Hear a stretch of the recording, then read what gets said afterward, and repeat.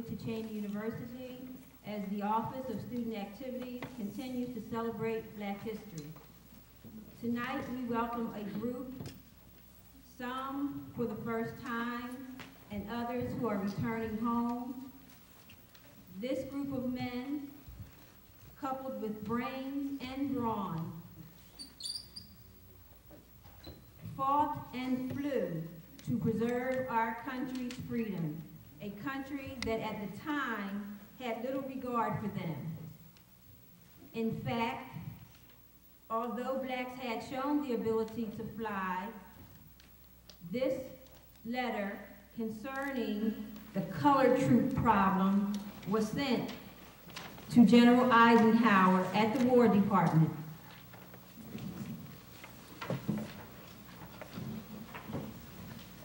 From the standpoint of military efficiency, the lower average intelligence rating of colored selectees is an obstacle to broad employment of colored soldiers throughout a modern, highly mechanized army.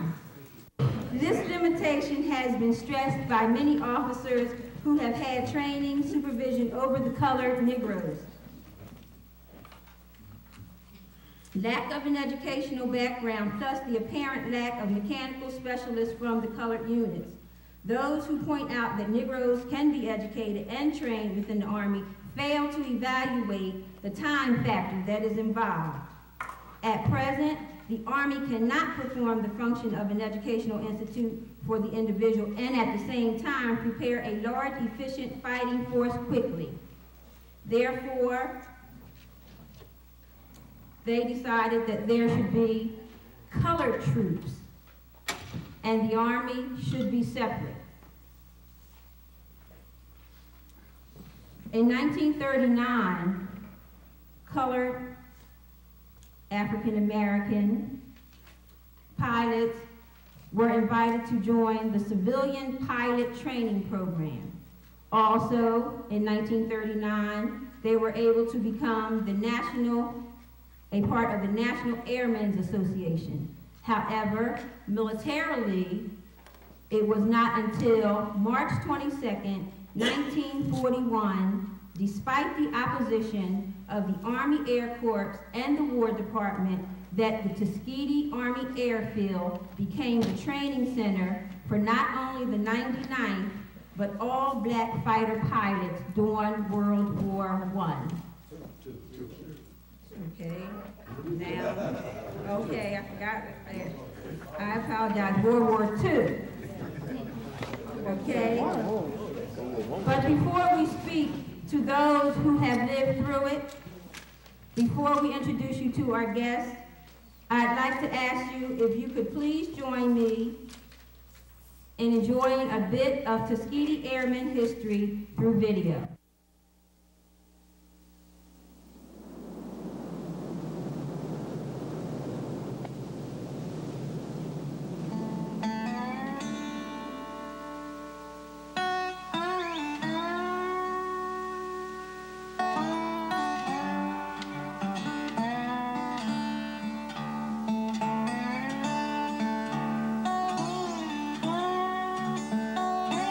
Never been in the course of time more inspiring words written than those that read, that all men are created equal. Sadly, for many, these same words proved a hollow promise left to echo in time, resounding as a mockery of an equality that would demand years of struggle, overshadowed by bitter disappointment.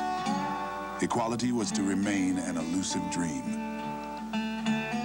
The dim light of hope never blazed brighter for Black Americans than during an era in American history when they began challenging the discriminatory practices of the armed forces.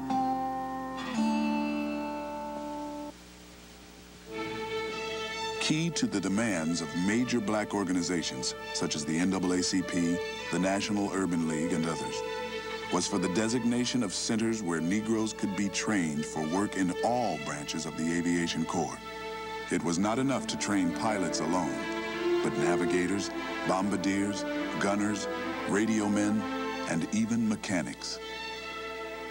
Under this collective pressure, Congress made concessions by passing Public Law 18. Under its directive, an air school to prepare blacks for military service was authorized. 91 of the 100 young Negro college students enrolled in the civilian pilot training program qualified for civil licenses during 1939 and 1940. In spite of all these facts, the Army Air Corps refused to alter its stand and allow blacks to fly. In 1941, with guidance from the NAACP, a Howard University student named Yancey Williams filed suit against the War Department to compel his admission to an air training center. Almost immediately, the War Department responded by announcing that it would establish an air unit near Tuskegee Institute, Alabama, the 99th Pursuit Squadron.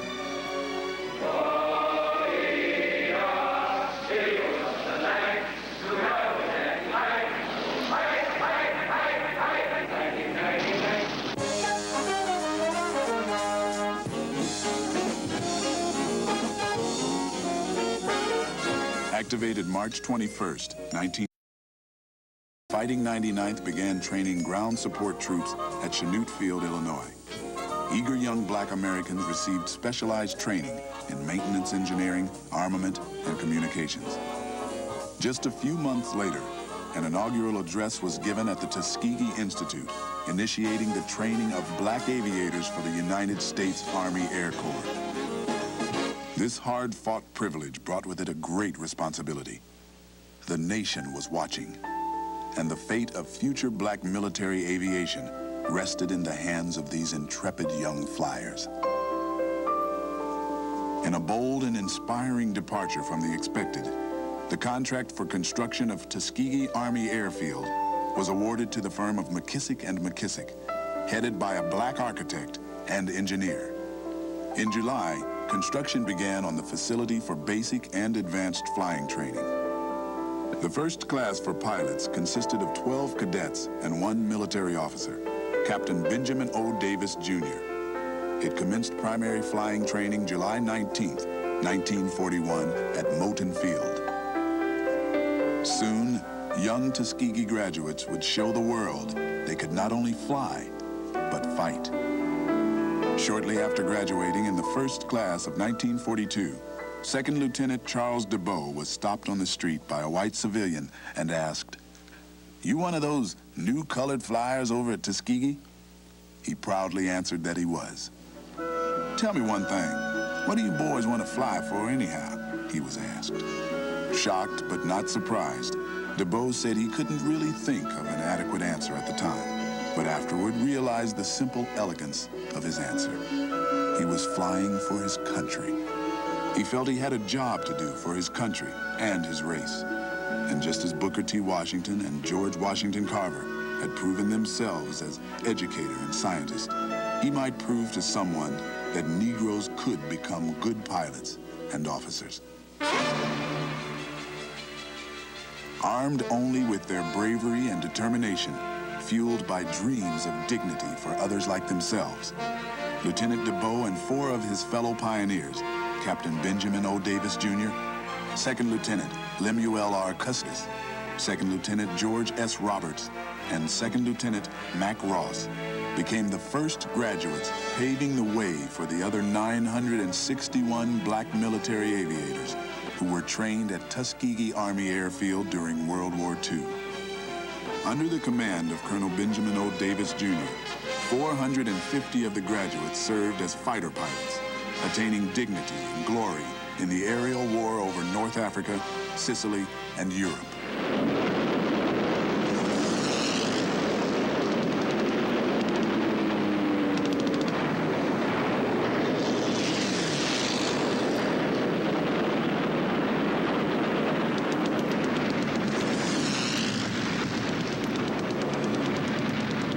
Flying P-40s, P-39s, P-47s, and P-51 type aircraft, the 99th Squadron became the 332nd Fighter Group, which also included the 100th, 301st, and 302nd Fighter Squadrons. Together, they flew 15,553 sorties and completed 1,578 missions with the 12th Tactical U.S. Army Air Force and the 15th Strategic U.S. Army Air Force. And with each and every mission, Yet another victory was achieved, not just for the nation, but for a people as well.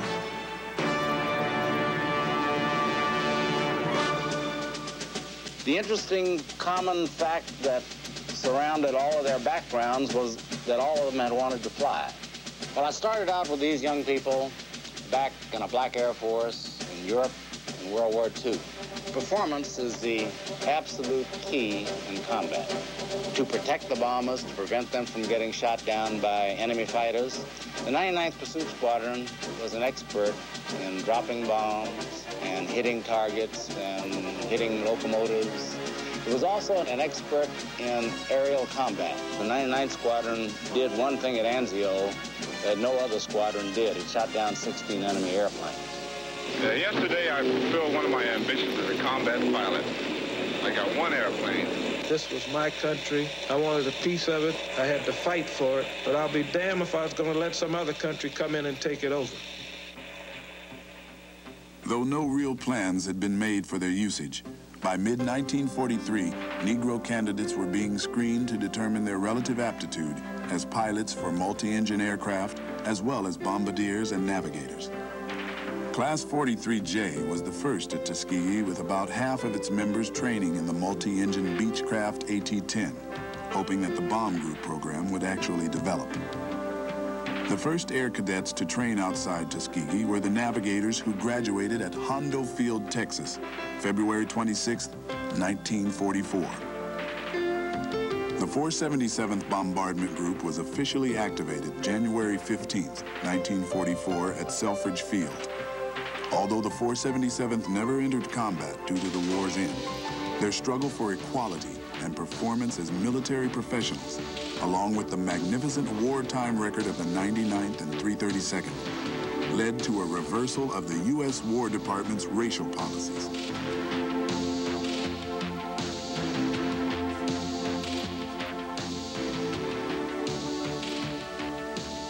In 1946, Tuskegee Army Airfield closed. Shortly after its closing, the former base commander, Colonel Noel Parrish, in discussing the success of the flying school, said the following: "How good were our pilots? How good is any pilot?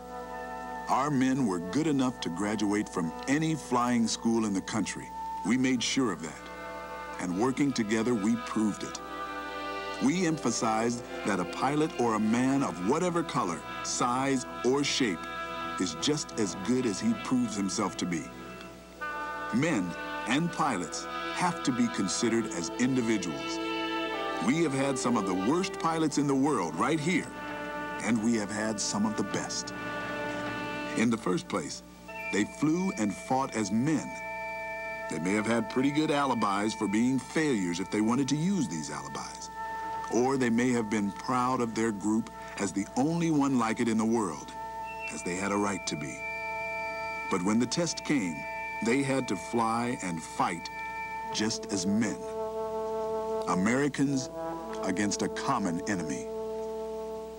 Today, there are over 425,000 black Americans serving in the armed forces as an integral part of the defense of this great nation. Their position in the military, their communities, and indeed the world has been attained and preserved through achievement and honor, the direct result of commitment to their ideals and dedication to their dreams. In the early days at Tuskegee, in addition to the already difficult job of flying, we trained under the additional pressures of segregation, but we had no time for self-pity or despair. We were too busy preparing ourselves for a career of service to our nation. The state of our fully integrated Air Force today is a pretty good indication that we did a good job. But that doesn't mean that the future will be a rose garden, or that there will not be other obstacles to overcome. Freedom must be repurchased by every new generation. When the Tuskegee flying program was offered to America's black youngsters, we were ready. We had prepared ourselves for this opportunity, and when it presented itself, we grabbed it with both hands. Prepare yourself so that when your Tuskegee appears, you will be ready.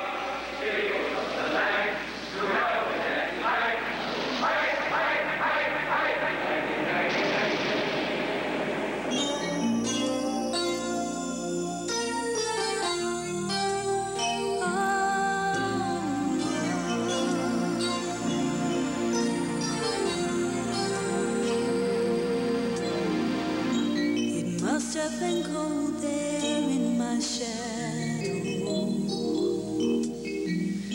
to never have sunlight on your face. You were content to let me shine, that's your way. You always walked a step behind. Well, I was the one with all the glory, while you were the one with all the strength. A beautiful face without a name for so long. A beautiful smile to hide the pain. Did you ever know that you're my hero? You're everything I wish I could be. And I can fly higher than an eagle, because you are the wind beneath my wings.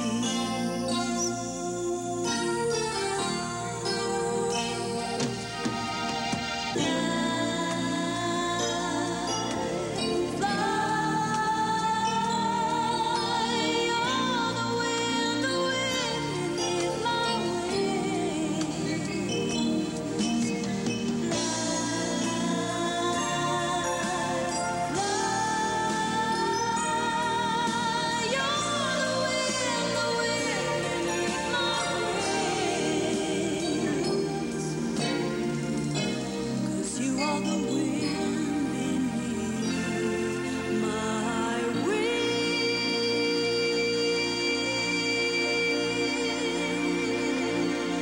Freedom must be repurchased by every new generation. Prepare yourself so that when your Tuskegee appears, you will be ready.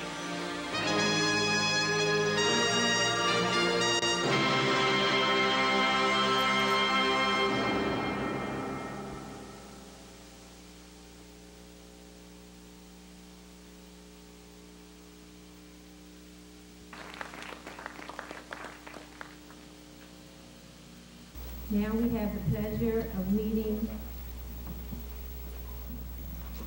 pilots who again use both brain and brawn. And I say brain because Dr. Proctor in each of our meetings reminded me, although their counterparts didn't think they had the intellect to learn to fly, most of the pilots who trained had already gone past high school and had attained college degrees.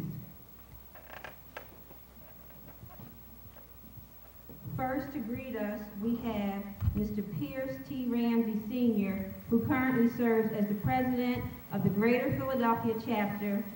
He will speak to us about the Tuskeegee Airmen and also 477 Bombardment Group. Mr. Ramsey.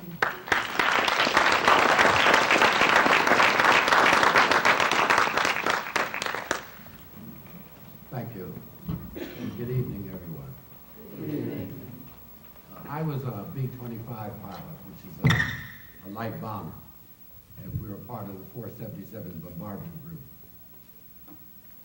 Our bombardment group was destined for Asia, whereas our fighter group fought in Europe and Italy. We were eager to go, but they dropped the bombs in Japan a little too soon for us to get over there. I want to complain about this jacket. It gets smaller. It seems to get smaller every month. Anyway, I'm the current president of the Philadelphia Contingency, but I'd like to point out to you that we have airmen all over the United States. We have some 38 to 40 chapters now in most of the large cities in the country. I'm not going to say too much. We have some bombardiers here, we have navigators, and we have pilots. We have fighter pilots and bomber pilots. But I want to introduce to you Dr. Bernard Proctor, who was part and parcel of the 99th Pursuit Squadron. Dr. Proctor.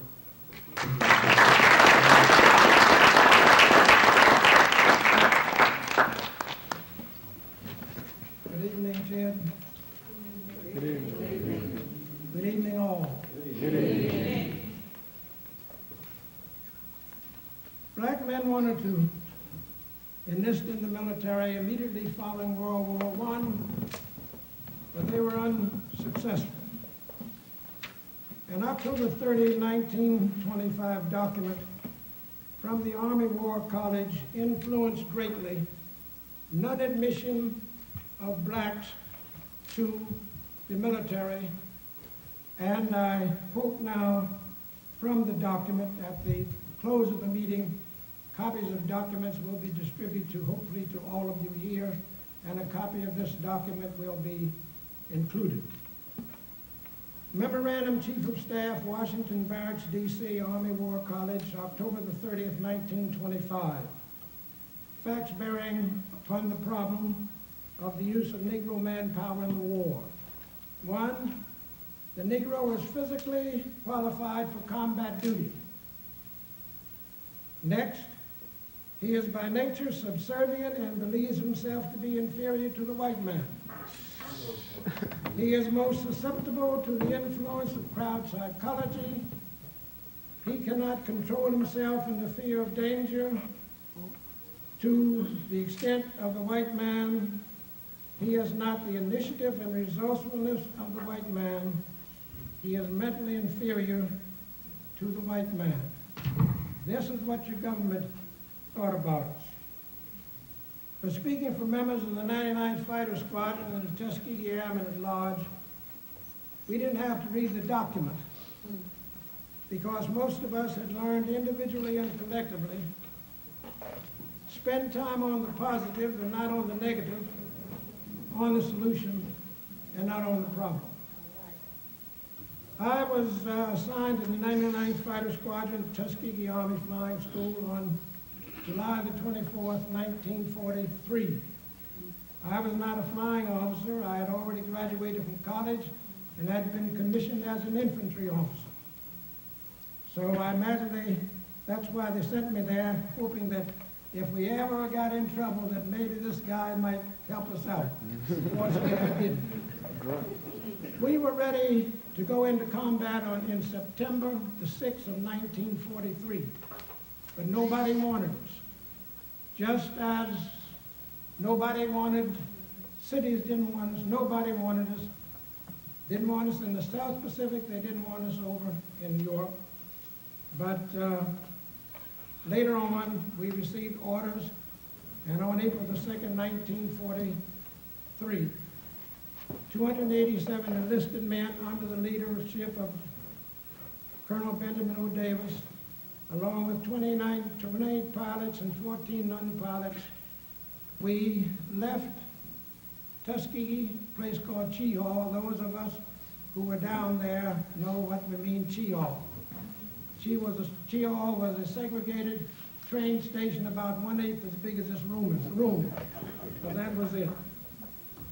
So we left Cheyney on the morning of April the 2nd, arrived in Camp Shanks, New York on April the 4th, got ready there on April the 11th. Colonel Davis received a notice notifying him that he was senior member of the troops, line officer, and therefore he and his staff of 4, of which I was included, we were in charge of the ship from New York on the 16th of April until Casablanca on the 14th of April, 1943. We had trouble the first couple of nights, but after the commander of the ship threatened to throw any commanding officers in the brig who caused any trouble, life was peaceful then. We went from Casablanca to a place called Ounge in French Morocco. That's where we trained until the 29th of May, 1943. We left Ounge, which was on the west side of Africa, traveled 1,200 miles to a place called Farjuno on Cape Bone. Now, even at that stage of the war, most of the time we were split. We had an advanced group, we had a ground group. Sometimes the ground group went in this type of fashion. We went into combat with the 33rd Fighter Group on the 2nd day of June, 1943. Man by the name of Bill Camel, a soldier by the name of Bill Camel, and Charles Hall, they first flew with the 33rd Fighter Group wings. That was bombing of the island of Panetteria. From the time that we joined the 33rd Fighter Group, he didn't want us. And from the time we stayed with him in North Africa and later in Sicily, he tried to get us sent home. Fortunately, Colonel Davis was in the United States at the time the hearing came up. This is in the HBO, and so we stayed with him. The invasion of Italy came, and that gave us, at that particular time then, we were relieved from assignment with the 33rd in Sicily, and we were assigned to the 79th Fighter Group. This was a group that had come out of Africa, a seasoned group in the British Empire. The day that we drove up into the area, there was a sign on the bulletin board, the all-black squadron is joining us today. You stay in your area and you stay in yours. However, that never happened. Colonel Earl E. Bates, the commanding officer of the group, integrated us on the October the 17th of 1943.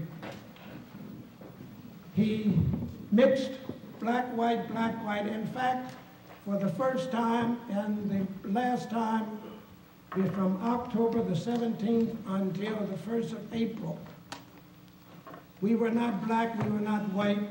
For the first time in our lives, we basically were human beings. We lived in British sector, we slept in British tents, we ate British rations.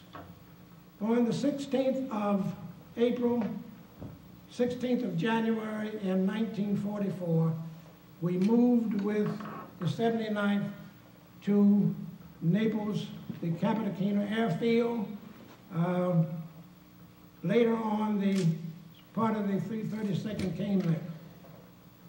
We started flying then. Charlie Hall shot down the first enemy plane on July 2nd of 1943. And it was at Anzio on the 27th of January, 1944.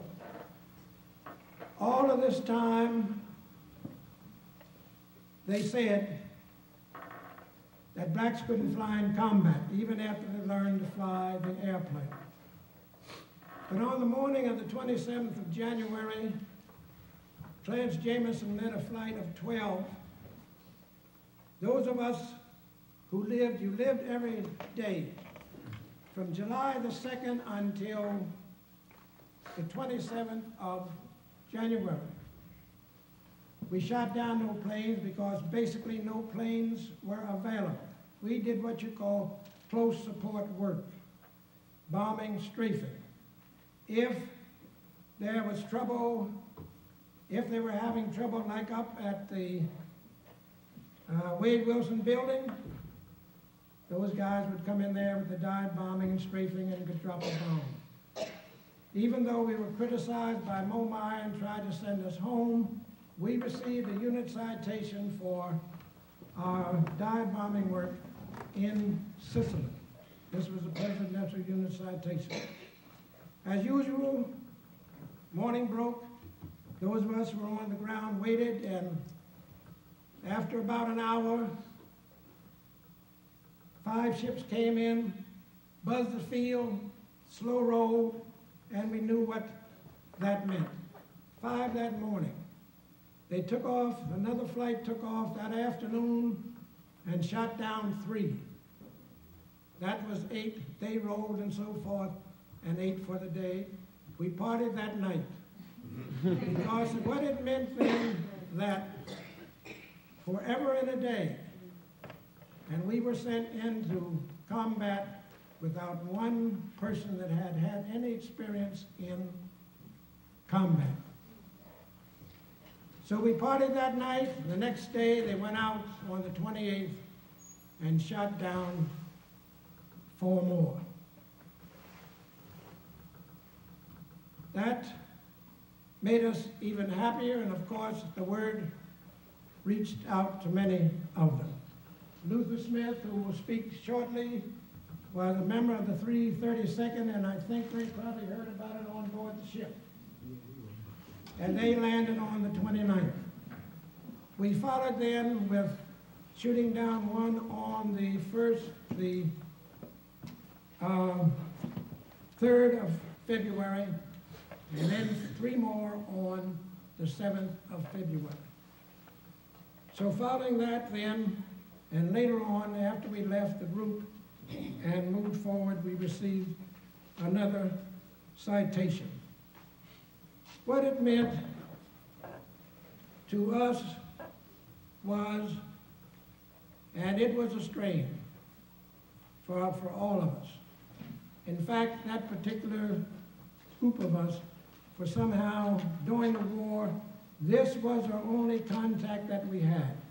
We served with the 324th Fighter Group. We served with the 86th Fighter Group. Missions were phoned in. We didn't know, evidently, what they were and what was expected. So, again, Colonel Bates is still alive. I write to him every now and then. He's received a Christmas card from him. But on the January the 27th and 28th, February the 3rd, 1944, and February the 7th, we said what it meant was that we proved that the color of one's skin has nothing to do with the toughness of one's heart. And the quality of one's brain does, unless one permits it to be that small, that the group realized that forever and a day, no one could again ever question whether or not black men can fly and maintain and service airplanes in combat. I thank you.